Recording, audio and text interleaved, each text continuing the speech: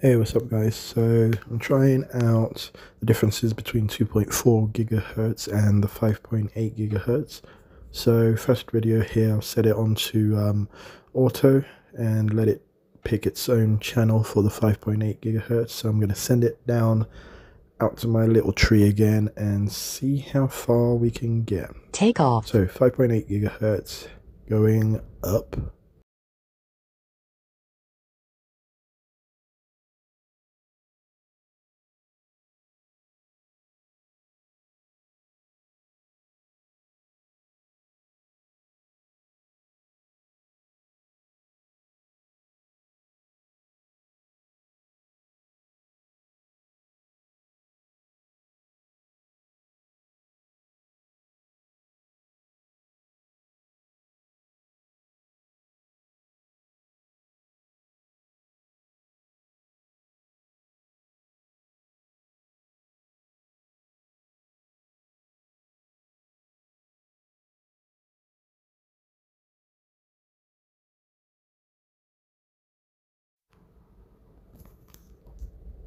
And there we go, around about the 330 mark, we've got the weak signal message pop up.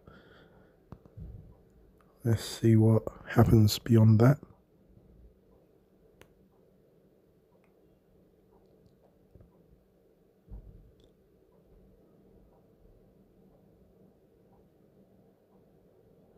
Like, remember before, it was around about the 530 mark on average.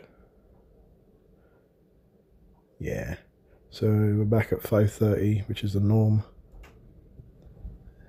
And just gonna send it all the way back to myself.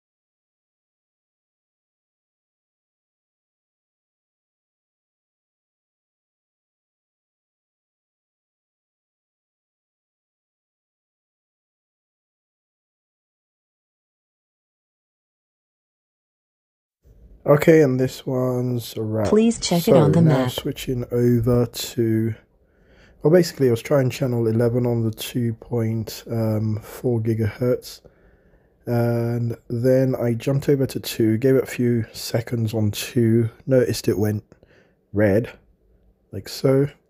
So jump back across to 11. 11's holding stable, so I lead with that one. So you'll notice it's on manual, and we're on the 2.4 gigahertz. So let's see what we can get. Take off. The home point has been updated. Please check it on the map.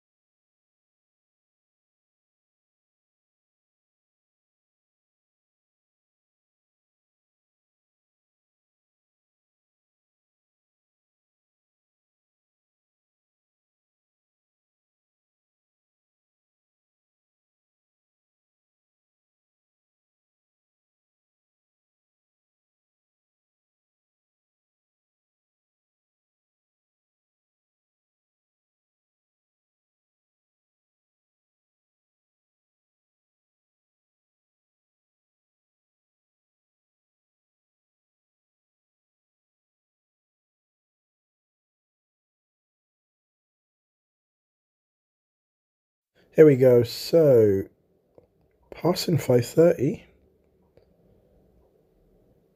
Just hold in just to see if anything craps out and my drone drops out of the sky. Gone across the little paddock there. New territory. Oh. We're hitting 600. Now, what's gonna happen when I cross the wires?